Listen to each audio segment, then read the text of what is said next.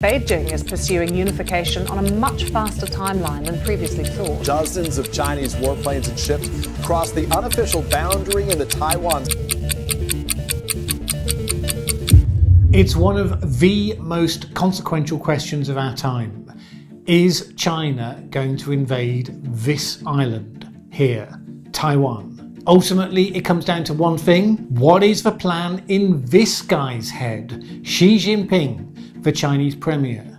So how do you get to know what somebody thinks? You can look at what they've said and they've done individually. That's tricky in this case because we don't know a huge amount about Xi Jinping. Another is to look at the culture that shaped them. And particularly this, people through history got China wrong. And to be fair, China got the West wrong as well. The question is why? In this video, we're going to look at lessons from Chinese history that shed light on the question of whether China will invade Taiwan. In 1792, Britain had a problem. It was importing lots of highly valued goods from China, in particular tea. May I offer you some tea? Thank you. But China wasn't buying anything from Britain. Not only that, it only wanted payment in silver, hard currency in other words. Not hugely convenient. Britain had been involved in a costly war with the pesky Americans. Yeah, you know who you are. And it had been cut off from its former access to the silver mines of South America. It really made sense to get more equal trade going on. Lord George Macartney was identified as the man for the job. Macartney was a skilled diplomat, highly experienced on the world stage, the best that Britain could have sent. In spite of Britain's growing strength as a world power, he was told to treat with China as an absolute equal, which was seen as remarkable generosity to a non-Western power. And this was in no sense a trivial mission. Macartney left Portsmouth, England in 1792, sailed down the west coast of Africa, was pushed off course on the way by the trade wind, so he stopped at Rio de Janeiro. Then from there he went to what is now Cape Town, South Africa. From there stopping at Jakarta, finally on to Macau, China in June 1792. He then took a couple of months to arrive at the court of the emperor, arriving in August. It took him about a year. But he was there to present the most generous and fair offer that Britain had made to any nation in that period. Now you could take that as damning with faint praise, and there were certain aspects of a proposition that were pushy, to be fair, but then these things are subject for negotiations. And then imagine you were Lord Macartney. You had done your preparation, you knew how to do this, you were at the top of your game, and you were representing one of the world's great powers. You must have had moments like that, times when you walked in the room thinking, yeah, I got this. And that's where it all went horribly wrong. Britain and China just saw the world completely differently. Where you stand affects what you see. For the nations of the West, they'd emerged over the centuries as political forces of roughly equal strength. Diplomacy therefore became defined as managing the delicate balance of power. That wasn't remotely the world that China was in. For centuries, China had been the most advanced nation on the planet. It had never had exposure to a country that could even come close. All visitors were mere barbarians in comparison. Literally, they called them barbarians. They called us barbarians. I mean, they kind of had a point, but you know, it's just rude. Not only that, but unlike some we could mention, China was not trying to build an empire. Ambitious leaders wanted the borders to be at their historical maximum, for sure, but that was it. There was no new world to colonize. As far as they were concerned, the promised land was China. They were already there, so why go anywhere else? So yeah, that British thing about treating the Chinese as an absolute equal, what was intended as a compliment was actually interpreted as a massive insult. How dare the British believe themselves to be an equal. When he met the Emperor, Macartney showed him all the things he brought: artillery pieces, a chariot, diamonds, studded wristwatches, British porcelain and portraits of the King and Queen painted by Joshua Reynolds.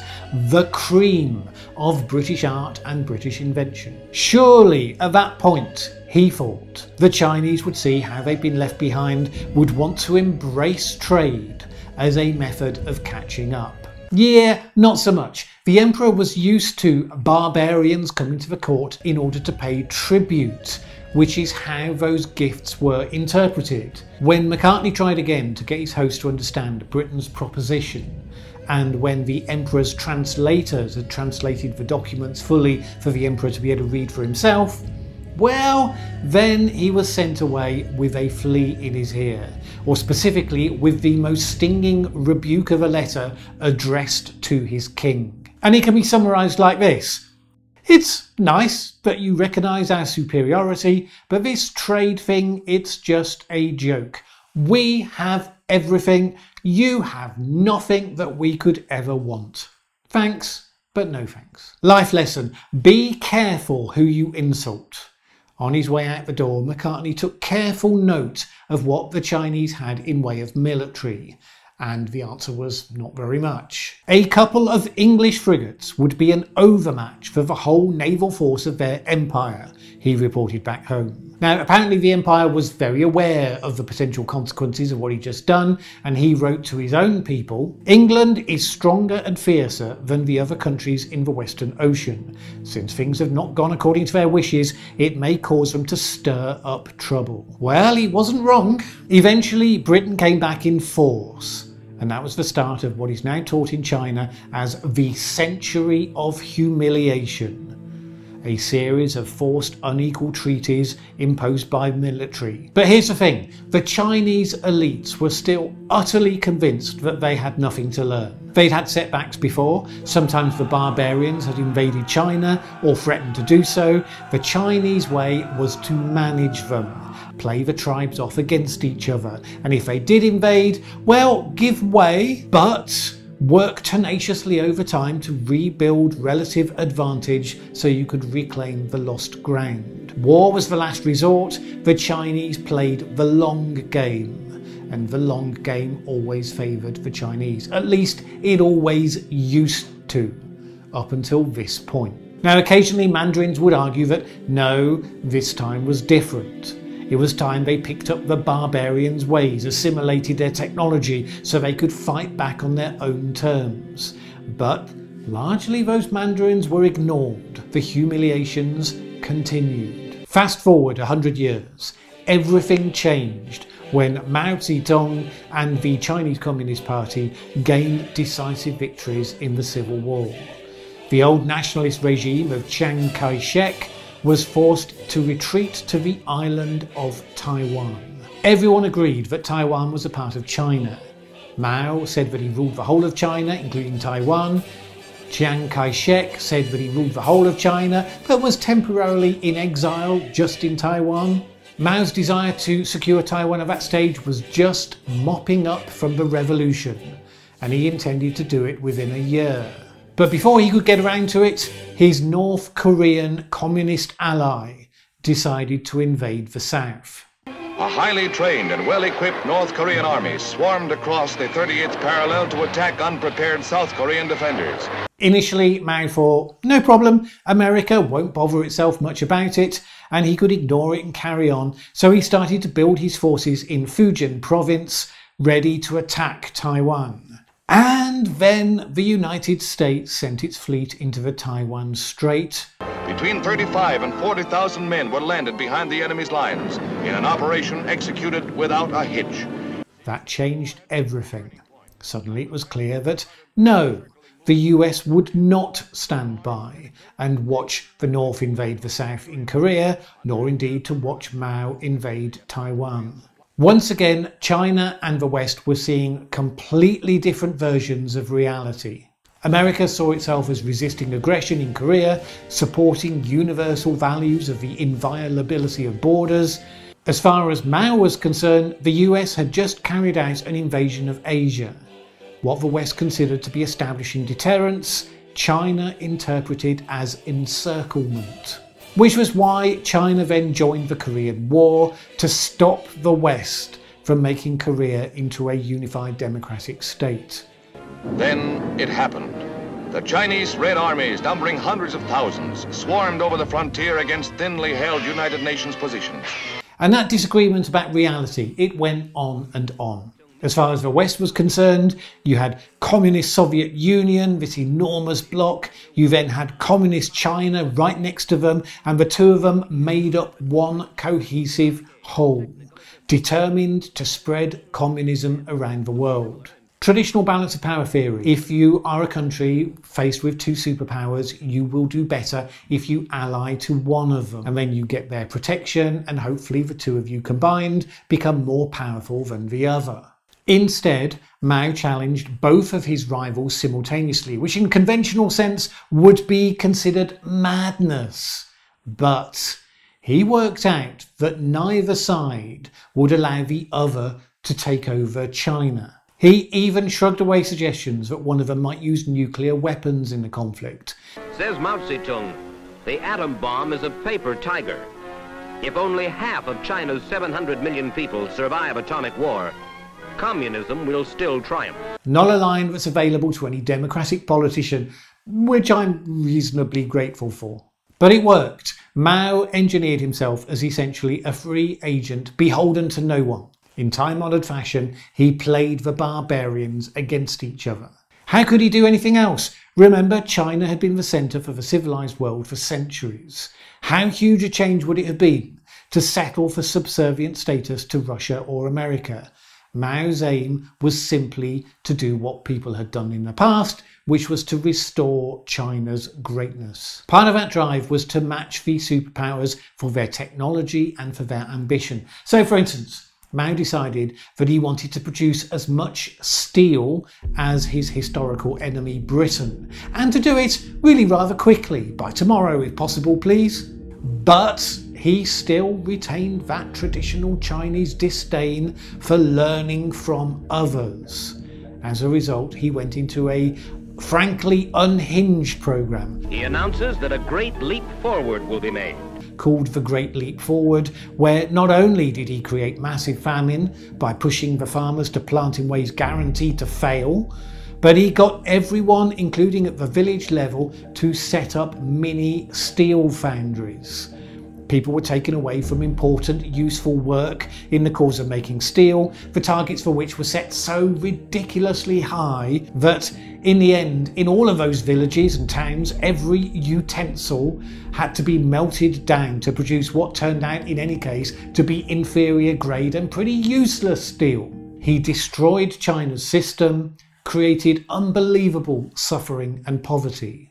But here's a universal truth about human beings. When faced with a broken system, sooner or later, somebody will try to fix it. The first sign came from an impoverished tiny village that was home to just a few very brave peasants. The village was Zhaogang. The families there were suffering, as were so many others, because the collective farms established by Mao were just really not working out. So in the spring of 1978, they met in secret one night in order to sign a pact. Now, in one telling of the story, they signed it in their own blood. And they did so because they knew that there could be serious consequences if they were found out or if it otherwise went wrong. They decided that they would divide up the commune land for farming by individual households, something that cut right across Mao's philosophy. People had been put to death for far less than that. But the families, as you might expect, were highly motivated, so they put everything into managing those plots. The result, before the experiment, the grain output of the village in total had been 15,000 kilograms of grain per year. In the first year of the new system, it was 90,000 kilograms, over 6 times as much. But it did not stay secret, and some people attacked them for their betrayal. But the local party secretary saw the results, and he decided to support them. Again, a rather brave thing to do. But the winds of change were about to blow through the whole country under the new leader, Deng Xiaoping. He was set on reforming the mess that Mao had left behind. The news of the experiment went higher, and to cut a long story short, within 4 years, the farming contract system introduced by the village was spread throughout the country. Virtually all the agricultural collectives were gone. In 4 years, an incredible pace of change over an enormous country. And that wasn't the only thing that changed. When he was speaking to an Australian delegation, Deng Xiaoping told them that China was only a poor country and needed to learn from the West in order to catch up. This was a message that broke with hundreds of years of Chinese tradition. Deng Xiaoping said that China needed to build its strength quietly without drawing attention to it until the time was right. Deng opened up China for business, creating special economic zones where foreign corporations could invest in and do business on special terms. It became a highly active stream of learning technology, everything that Lord McCartney could ever have dreamed of. And it brought about massive transformation.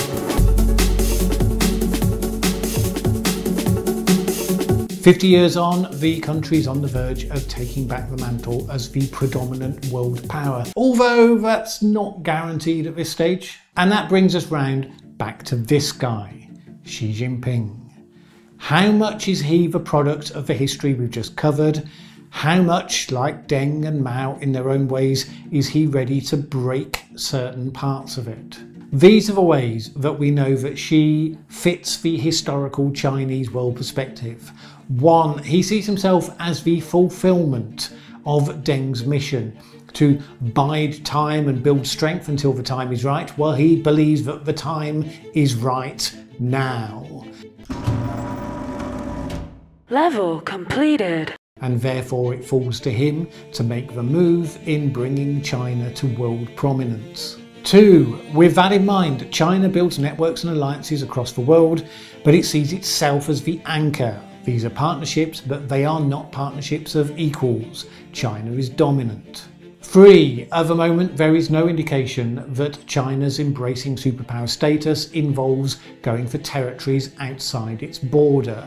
It still sees itself as defining itself by its maximum historical own borders. That much hasn't changed. 4, Xi has said that his ambition is for Taiwan to be reabsorbed into China by 2050. So at least one indicator that the long game hasn't been abandoned. Now it doesn't of course mean that they couldn't be planning to move early if the time was right. What are the ways that he breaks with historical tradition? Well, he's completed the break that Deng started in recognising that China benefits if it learns the technology and techniques of other nations. In relation to Taiwan, this is particularly stark.